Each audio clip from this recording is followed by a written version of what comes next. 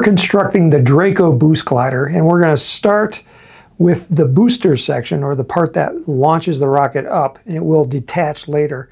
And this is the first part of the instructions. So we're on step 1, and you'll need your ruler, and this is the motor mount tube that I already got out, and we need to mark it a ½ inch from both ends and then a ¼ inch from one of the ends.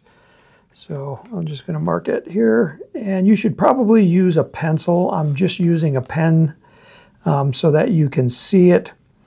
Sometimes the ink can, when it gets dissolved by solvents like in the glue or paint, it can float to the surface, and we don't want that to happen. So go ahead and use a pencil to do this.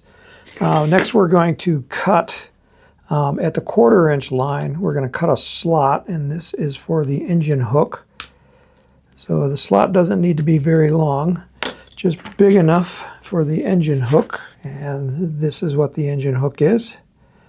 And this part here with the 90-degree bend is going to go into that slot that we just made. So that's only as how long it needs to be.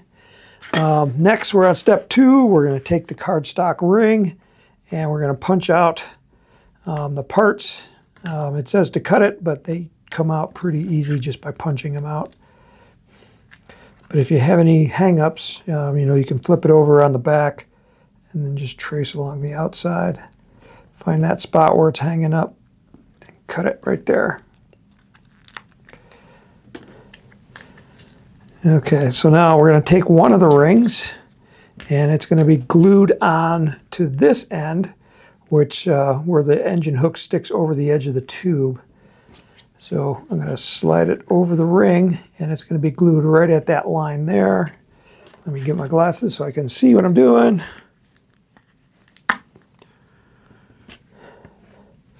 So just run a bead of glue around. Have some paper towels handy, because I'm always making a mess.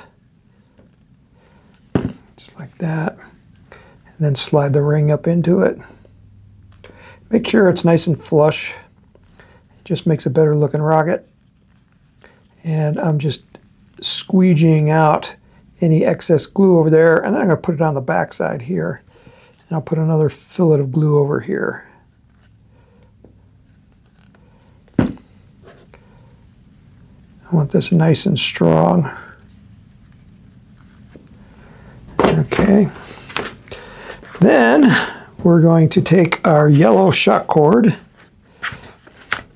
and this is step 4, and we're going to tie it around the tube before we put the other centering ring on. So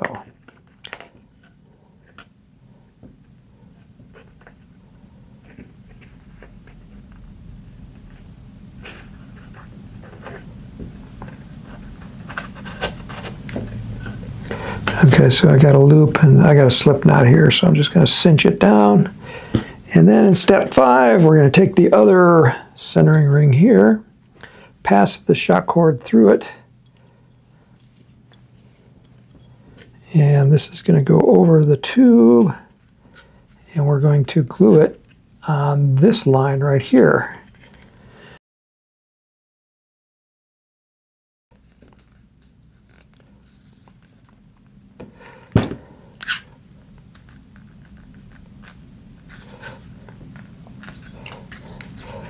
Okay, and then we're going to make sure it's nice and straight. I got mine crooked a little bit.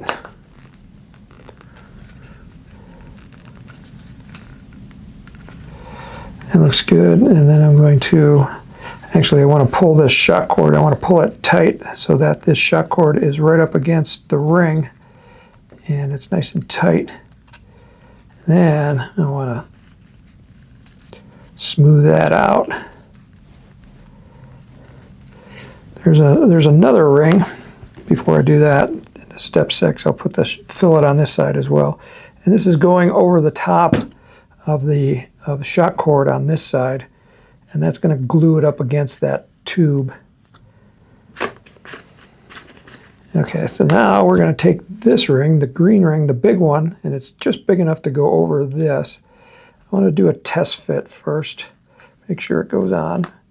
And there's always a little burr on the inside, and you just take your fingernail and press it down so that it's easier to put over the tube.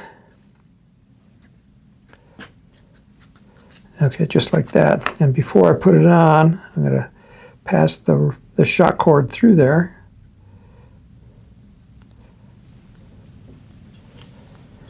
And I'm going to put some glue on this, and this is going to get glued right up against that paper ring. And the purpose of this green ring is to reinforce this so that that shock cord can't pull out.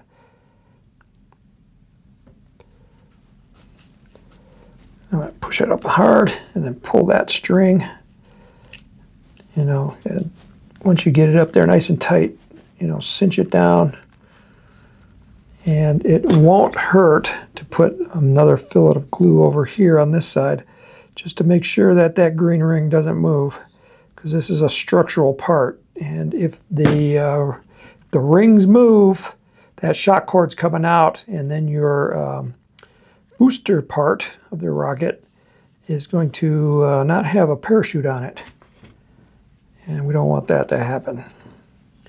Okay, moving along.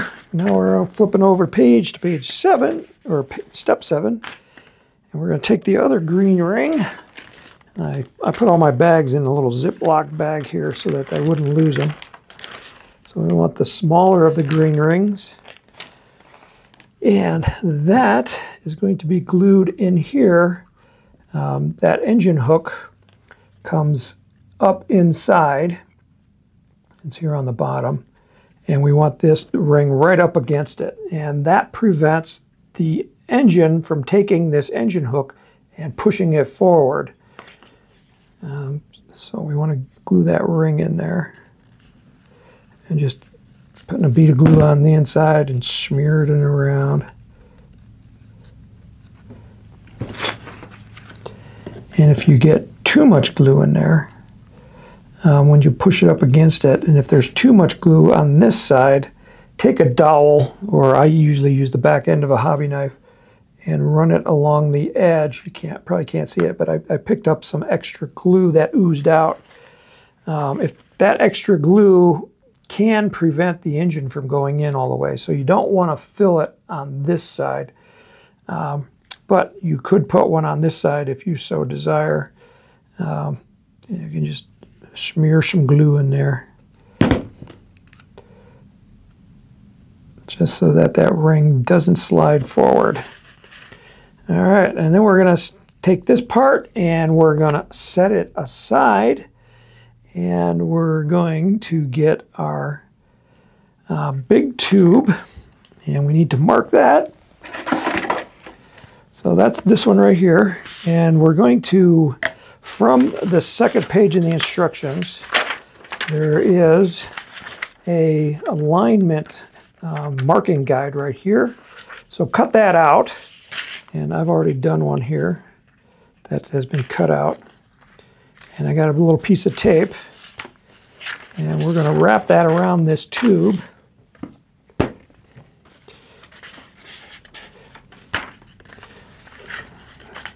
And when you wrap it around, there's these vertical lines here, and we want to align these vertical lines with that and pull it tight. Oops. Like that. And then we're going to mark each location, and we're also going to mark what they are. And I'm just thinking, I'm using a pen here, and this is not the place to use a pen, because we're going to paint this later, and the solvents in the paint are going to get to this ink. So I actually want to pause here and get a pencil to make sure that I'm doing it right, so that I'm not ruining the finish of my rocket once I get it done. So we're going to pause the video here, and in the next video we'll start marking this tube and getting it ready for the fins and gluing this engine mount in.